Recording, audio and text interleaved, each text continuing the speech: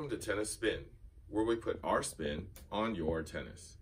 Today, I'm going to be reviewing one of the most anticipated shoes by at least our customers here. It's the new K-Swiss Hypercourt Express 2.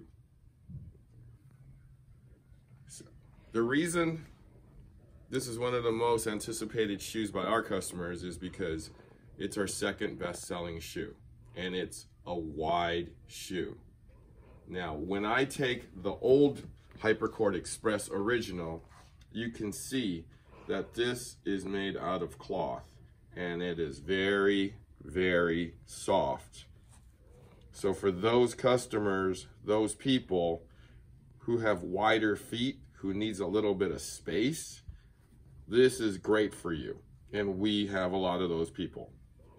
Super comfortable. A lot of the customers have called this the bedroom slippers of tennis shoes. They discontinued this shoe back in October of last year. I actually took a look at this shoe back in June of last year, and to tell you the truth, I was very worried. I mean, you can tell there's a difference in these shoes, and the main difference is what it's made out of. I mean, that's soft cloth, that's a little harder rubber. So I was very skeptical about why they changed it up, and I didn't think the customers would be happy with that. So we just got these new ones in, the Hypercourt Express 2, and I'm gonna run it through my gamut here. So the first thing I'm gonna do is weigh them both, and then talk to you about the features of both of these. So I'm gonna go over to the scale right now. Both of these shoes at the scale. These are both men's 10.5, my size. Start with the Hypercourt Express. 360.5 grams. Hypercourt Express 2.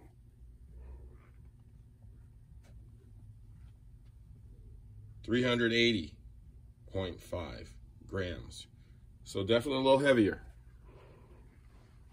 My guess is the weight is coming from all this rubberized upper.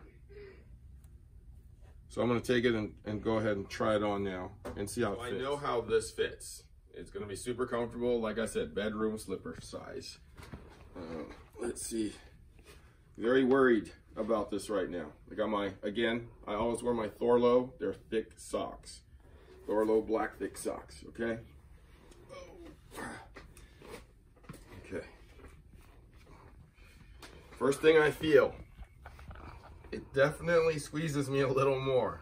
I can feel that it's firmer. It's firmer around the top. It's firmer around this perimeter here.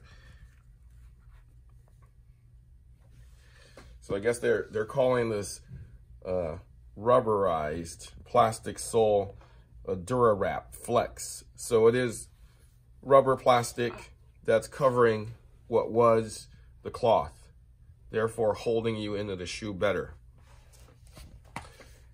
I mean, it's not bad. I have wide feet, and I know how those feel. This fits me. You can see I'm kind of bulging out a little bit out of here. There's a little bit of a crease right here. It's probably because of the firmer material. I fit this. This is fine for me. It's not as comfortable as this though, but it's not bad.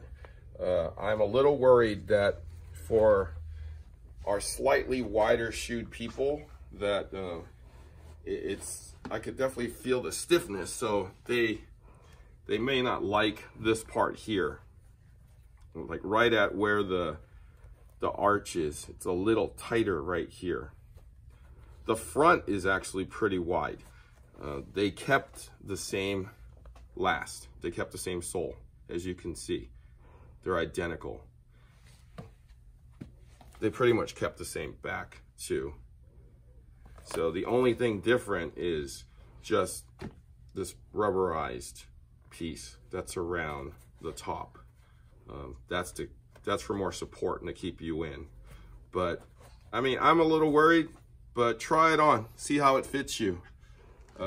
It fit me. Thank you for watching Tennis Spin, where we put our spin on your tennis.